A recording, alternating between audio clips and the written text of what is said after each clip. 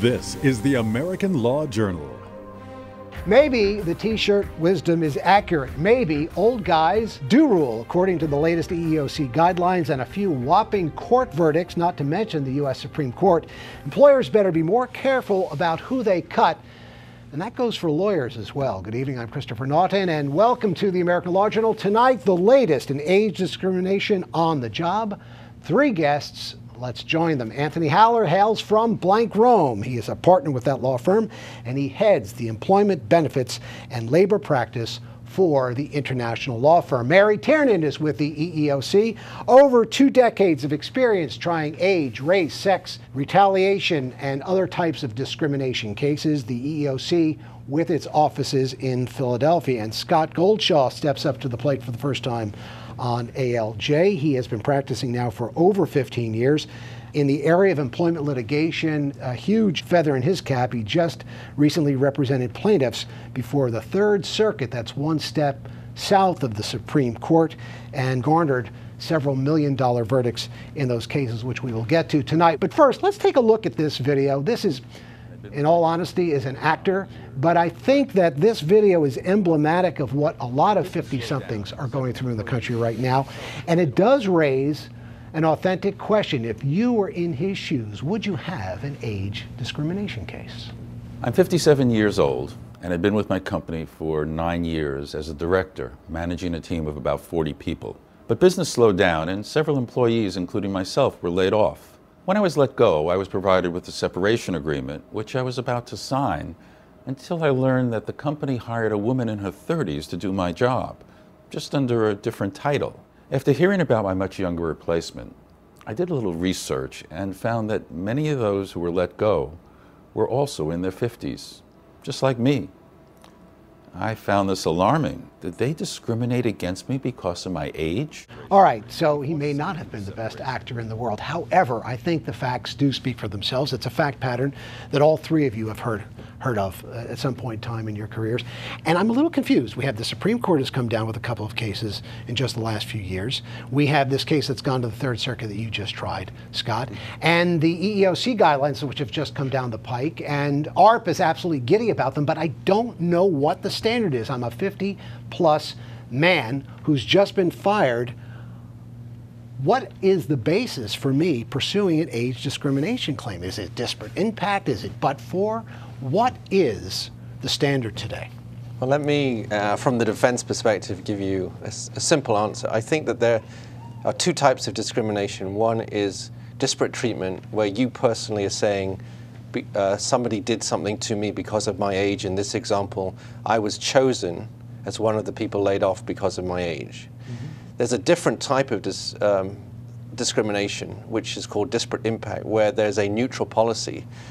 For instance, in this case, if they said, as in the case Scott tried, that it was a result of a depletion of funding for certain programs. Mm-hmm. A reduction in force. And then right? The question is, did that neutral policy, sounds neutral, have a disparate impact on older people? Yeah. Those are 2 types of cases, and they're different types of relief. The disparate impact can be brought as a case not on behalf of just one person, but on behalf of an entire group of people. Mary, I know that's part of the EEOC guidelines. They have just come down. You folks have just issued them, and again, I said that ARP was giddy about them, and they really are. Why is ARP? Why are people who are over 40 have something to celebrate here, or are we celebrating something that was already in the law? Well, EEOC had said that we could show disparate impact, that you had this neutral criteria, but it had a disproportionate or harsher impact based on age. In the recent Supreme Court cases, they said, if the employer can show a reasonable factor other than age, that would be a defense. Our regulations are helping clarify that, giving some considerations for employers on how they could meet that burden of showing reasonable factor other than age. Was it did they implement it? Did they design it to have a legitimate business purpose, taking into account the whole circumstances, and what is the potential harm for older workers? So I think it's important clarification for employees applicants and for employers so that they can, navigate these new considerations and be in compliance with the age law. So let me see if I understand this. So I'm over 50, and years past it might be, okay, I had to show somehow that the employer was really intending to treat me differently than people who are under 40. Now I don't have to really show that intent. I could say I'm one of 10 people that got fired, and 9 of us were all over 50. That shows on its face that it had a disproportionate impact on us old guys. Doesn't that now shift the burden over to the employer to say, okay, you got me there, you're right, 9 out of 10 people, you're older folks, we did move you, but here are the reasonable factors why, and here's my defense. Is that it in a nutshell? I wouldn't go so fast. I think that in order to avail yourself of the disparate impact theory, you have to first identify a facially neutral policy. And in many of these cases, the decisions are made without reference to a facially neutral policy, such as an employer on a case-by-case basis decides which employees to select for termination and which employees to retain. In those situations, you would still most likely be restricted to the traditional disparate treatment theory of discrimination, where you must show intentional age discrimination. Okay, interesting. So that is still in play. So I think Scott's right. You've got to be careful. It's not always best to go down the road of disparate impact. I suspect in many cases what you want to show is that there was specific adverse treatment of this individual that can get a jury riled up. What's sexy about the disparate impact cases is that you can aggregate them. That is, you can bring them on behalf of a wide group. And under this statute, you don't have the same roadblocks that you do under some of the rules that apply in other statutes to do that kind of combination of people. So you actually can could get see a everybody, mini class action. Exactly, you can pool everybody together in what's called a collective action, and that puts a lot of pressure on the employer because the stakes are very high if it has to get tried. Let's go to this case that you handled, Scott. And again, here's a case that gets up to the Third Circuit, which, as I mentioned earlier, is one step below the Supremes. It's a pretty big deal. Yeah, and interestingly enough, the fact pattern of our case started out a little bit similarly to the fact pattern that the actor used at the beginning of the case, where Bonnie Marcus and Roman Weipart were dedicated scientists with long careers at the corporation, and they were notified that they were being laid off as a result of a reduction in force. Then looked around, noticed that the layoffs seemed to target the older workers over age 55, and that they later found out that their job duties had been in significant portion taken over by younger workers. That was a case that went to trial.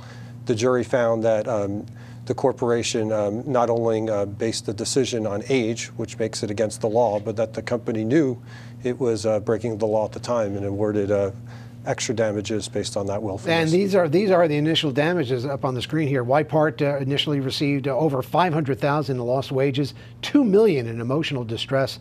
Bonnie Marcus, 1.3 plus million in lost wages, 1.5 in emotional distress. I know that some of those numbers have been changed, and some dramatically.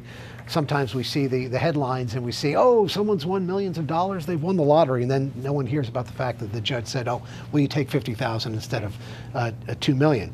Sure, but by any measure, these are substantial verdicts, and verdicts that are quite large in the employment discrimination field. Right.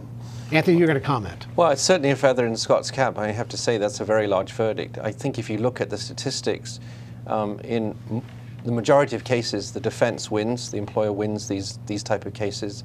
And a recent jury research analysis of jury verdicts has a range of something from 30,000 to up to 52 million, but the average is something in around 332 of those cases that win. So these cases don't generally get the kind of result, but they can get to a point where juries feel very angry about the circumstances. And that comes back to emphasizing the disparate treatment aspect of the case, I think, is very important. And the sense that the employer didn't really care, or is giving reasons that don't make sense, or contradicting the reasons, and those things get juries inflamed. I think if I'm hearing what Anthony's saying, you really better have, is this right to say, Anthony, some intention there, some sort of marker that suggests that it wasn't just happenstance that this happened. There was almost a concerted effort to remove people Well, who are that old? I'm going to agree with part, but disagree with part of what Anthony said. It's true that our case, for example, was a disparate treatment case requiring proof that age was intentionally taken into consideration. However, make no mistake that the large verdicts that we saw were a result of the fact that age discrimination really hurts. These are real people, and the damages that they suffered as a result of the violations of law that they proved unanimously to a unanimous jury, were quite large. The economic damages were substantial and were based on actual losses. It looks like punitive damages. There were no punitive damages I in this understand that, case. but the numbers almost suggest that. Well, let's break it down then, because the wages for each of the plaintiffs were comprising a very substantial portion of the award, and the portion that corresponded to non-economic damages consisted largely of what we call compensatory damages, measuring emotional distress. And I think that the jury, all 8 unanimously agreed that the emotional distress that these people, Bonnie and Roman, suffered was quite substantial, and placed a dollar value on it that they felt was appropriate. I was not involved in the case. I don't know all the facts. Right. But Scott had some evidence of comments that suggested stereotyping. He had the statistical analysis, which is that everybody was basically older that was impacted by the decision making, and most importantly, from my perspective, he had explanations that were inconsistent. As an employer, you have to be consistent. If you have a legitimate business reason for what you're doing, you should know it, you should be able to express it, and you should be able to be consistent about it. It's very simple. Especially on the stand. When we come back, silver is suddenly in style, but is it okay to go gray at work? And is mandatory age retirement legal, or is it against the law? And what if we're talking about a law firm here? We'll be back in just a minute. This week's American Law Journal has been made possible in part by Blank Rome, providing strategic advice for employers in today's workplace. Scheller PC, protecting consumer rights since 1977. And The Legal Intelligencer, the nation's oldest legal newspaper for lawyers. Anthony. You can make up rules so long as they have a valid business reason, and so long as they don't create an unequal burden upon men and women. And in fact, in this case, there is no evidence that's been presented to the court that suggests that the burden on this particular individual to wear makeup was greater than the burden on men to comply with the rules that were imposed upon them. Anthony. And for that reason, clearly you lose. And one of our guests, Anthony Howler, debating with Alice Ballard at the Union League going back a few years ago. And Anthony, in just a moment, I want to ask you about that debate. Anthony Howler joining us tonight with Blank Rome, a partner with that law firm, handling employment cases now for several decades. Mary Tiernan is with the EEOC in Philadelphia. And Scott Goldshaw joins us tonight from Salmonson Goldshaw, winning a big case before the Third Circuit, the Marcus v. PQ Corporation, millions of dollars for that employment case. Anthony, in that particular debate with Alice Ballard, you were arguing about the Jesperson case. This was a personal best policy that Harris Casino had essentially required women to wear makeup. And you argued, well, as long as they're telling men that they have to trim their beards and cut their hair, there's no problem. You won. Now, someone comes to you, or an employer comes to you and says, I want my women who work at this bar, at this Harris Casino, to color their hair. I don't need old people serving liquor to our patrons. Do you tell them, well, as long as the men have to color their hair, we're okay here? You see, I don't think that argument works in that circumstance. It really doesn't. You're out on them because the problem is both are age-related, and therefore I think that policy would be defective under the age statute. Okay, all right. And bringing it in, the age and sex combined, because sometimes women of a certain age could be treated more harshly in the workplace. Yeah, although in that case, a woman was told she had to wear makeup, and Alice Ballard stoically argued in our debate there that It's a lot more to tell women they have to wear makeup than to tell a man he's got to trim his beard or his hair, but that's another case at another time. But that's the great thing about age cases is that it's a protected category that all of us one day will experience, and we can all relate to it. And it's either you're there and you've experienced it, or you have a parent who's experienced it, or you have a relative who's experienced, or a friend. So I think it's something that's very real to people, and that's why they can get angry, as Scott found out, and to his benefit. Well, age discrimination, however, does not always apply. There are some exceptions. Let's take a look at a few of these. Companies with 15 or less employees, age discrimination is not a factor. If you have less than 15 employees, you can fire someone based on age. We're going to get to some of the caveats here in just a moment. Employees under 40 years of age. If a boss says, we don't want to hire people in their 20s, probably not a cause of action there. And then also under the Tabor-Hosanna case that came down from the Supreme Court earlier this year, you might have a ministerial exception. There might be religious organizations that would be able to sidestep so-called age discrimination. So does my little list here stand up to scrutiny from either plaintiff or defense bar? I think that we need to remember that state laws also come into play to prevent age discrimination under their laws in order to complement the federal law on age discrimination. And so, for example, in the state of Pennsylvania, you only need 4 employees in order to be covered by the age discrimination statutes. And the same is true with regard to the age for protected people. In some states, I'm thinking of New Jersey in particular, you can be younger than 40 and be protected by the age discrimination statute. But those are states that have basically carved out more rights for individuals. We're really talking about the federal standard. Well, New Jersey, their Land Act, Law Against Discrimination, their LAD Act, says you can't discriminate against someone who based on sexual orientation. Philadelphia, Allentown, other cities have that. That's right. But we're really, but there's no federal statute, and states don't have to follow that.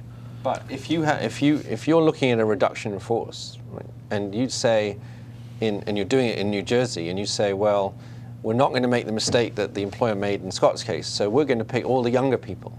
Well, that's a problem in New Jersey. You can't do that. Right. So the two things do really conflict, and there's a good deal of interplay between federal and state law in this area. So are they just more enlightened in New Jersey, Scott? According to plaintiffs' bar, I'm sure you're thinking that such laws should exist in other states. Yeah, I think the enlightened ones are the employers that don't discriminate on the basis of age, regardless of whether it's protected under a particular statute or not.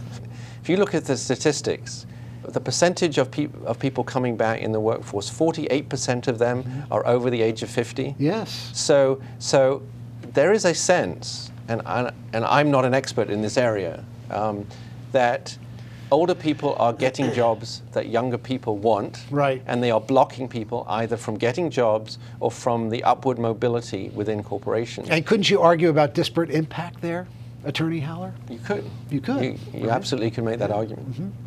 Well, lawyers better beware as well. We know that sometimes when it comes to age, race, sex, discrimination cases, retaliation cases, law firms are sometimes the petri dish for those kinds of litmus tests. We've got a case that has come up with Kelly Dry and Warren. It's a brouhaha about a 70-year-old attorney who said, they told me I had to quit being an equity partner when I reached the age of 70. The ABA doesn't like the fact that there's such a thing as mandatory retirement.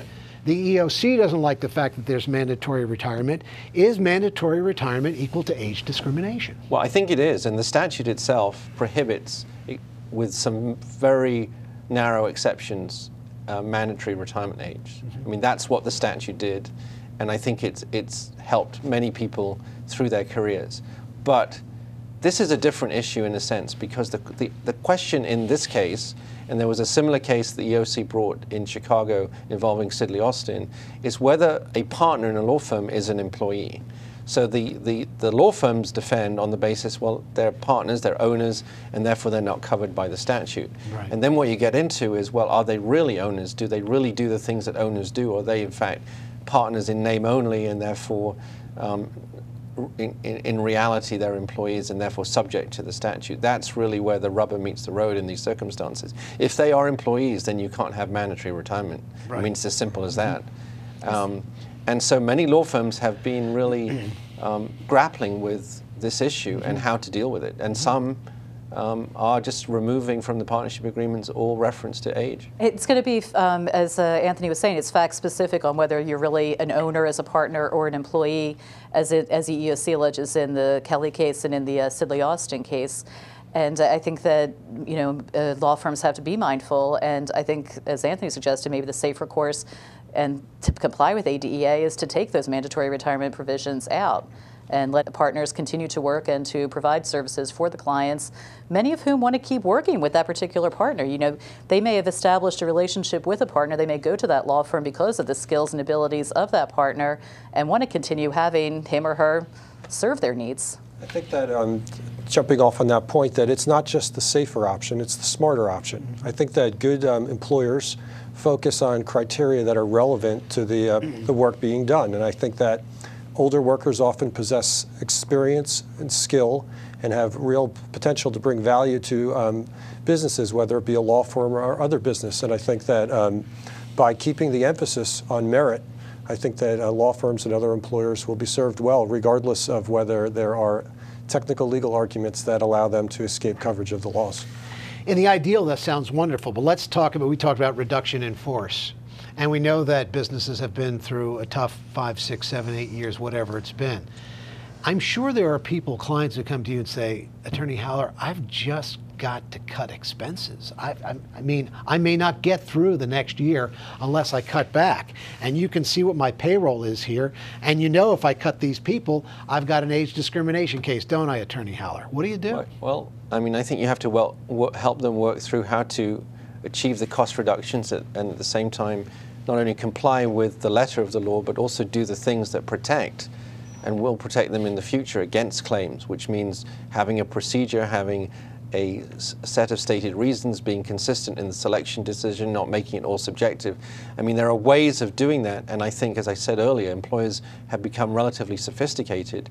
It's interesting, though, you know, in terms of the debate we're having tonight, which is if you simply said, I want to take expense out, and I have 10 people who are over the age of 50, and they are my most expensive employees. My reason is cost. That's the only reason.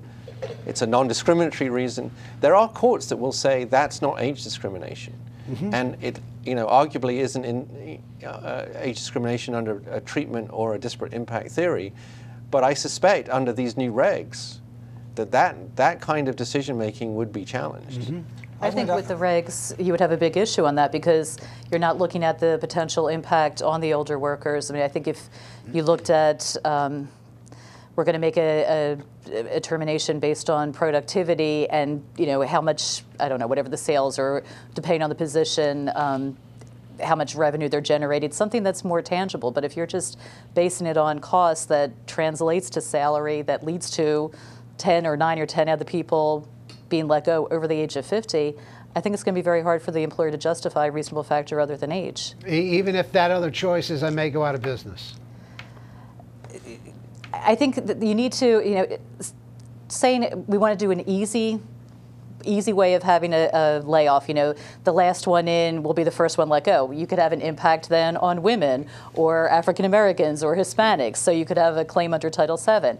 If you just say we want to cut costs, but you don't assess the harm that that could have on older workers, you might not be able to meet the reasonable factor other than age defense. Last hired, first fired would be a great policy, but businesses are really, as a rule, don't follow that kind of policy, Scott. Well, it would be a great... Sounds great in the ideal. It sounds great in the ideal as a way of avoiding lawsuits, but it does not sound like a very prudent business strategy.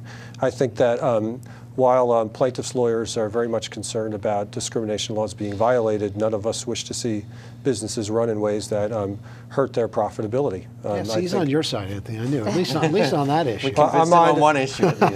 I agree with Anthony that if the focus is on legitimate factors that are relevant to how the business is run and it should be run to make a profit, and not based on things such as stereotypes based on age or other prohibited characteristics, I think that those employers are on the right track. But if we were to go back historically in this nation about 20 years, the age discrimination case has changed, maybe even dramatically. There was a time, and again, before you were in practice, Scott, that you could find emails and letters about let's get rid of this old bag, we don't need this gray hair, this old battle axe has to go.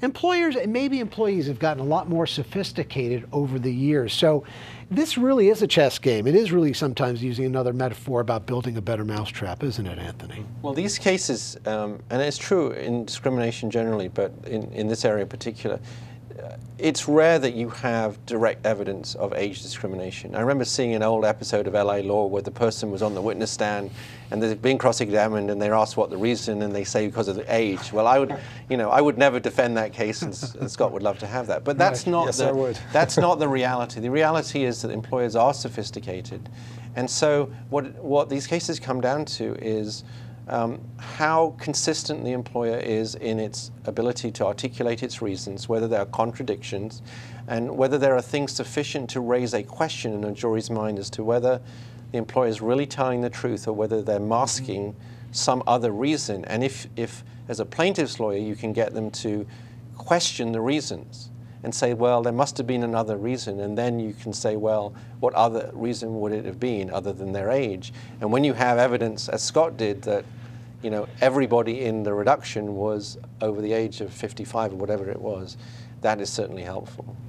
Mary, and if we can end here tonight, we've talked about this on this program. Sometimes people like to call this Roberts Court the pro-corporate court, and that may be true in some instances, but when it comes to retaliation and some of these strictly employment matters, and I look at some of these age discrimination cases, we do not see some of the same politically divisive 5-4 decisions. We see, Thomas voting with Breyer, voting with Sotomayor, voting with Roberts. When it comes to matters of employment, strict employment matters, things that take place at the workplace, this Supreme Court cannot be easily pigeonholed. And if we had to take a bet, it looks like they're going out on a bit of a limb to make sure that the average worker is protected. Your thoughts? I think that we've seen some very good Supreme Court decisions recently in the retaliation, going along with what EEOC says, that if an employer is taking any action to deter somebody from participating in the process or filing a charge, that's against the law. I think that in the reasonable factor other than age, I wish that maybe the standard for employers had been kind of in line with the standard on Title VII. But I can understand the reasoning why they went with the reasonable factor other than age. And you're right, it can't be pigeonholed. I think that employers need to be proactive when they're making employment decisions to try to make decisions based on qualifications. I mean, any of these statutes, the age one, any of the statutes that we enforce, is to make sure that people are judged on their ability to do the job, not on things that have no bearing, like your age or whether you've complained about discrimination or your gender, any of those prohibited characteristics. Scott, last words. I think jumping off on the comment that it has indeed become in part how to build a better mousetrap. And I think that employers should spend their focus on how to comply with the law as opposed to learning better ways to evade it. And I think that would do us all well. Folks, if you need more information, it's easy. Go to our website, lawjournaltv.com. You can check us out on Facebook. Go to iTunes. Any program that we have produced here over the last year is up in all of that media. I want to thank my guest tonight for giving us a glimpse into the realm of age discrimination. Anthony Haller with Blank Rome in Center City, Philadelphia. Mary Tiernan with the EEOC, also in Philadelphia. And Scott Goldshaw joining us tonight with Salmons and Goldshaw, also in Philadelphia. And for all of us here at the American Law Journal, thanks for joining us. This week, we're actually going to be going on vacation, taking a nice long vacation this year as we get ready for our new 2012-2013 season. So we'll see you again in the fall. And for all of us here, until next September, case closed.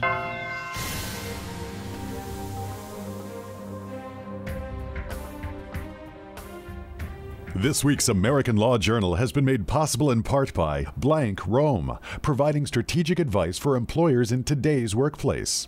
Scheller PC, protecting consumer rights since 1977.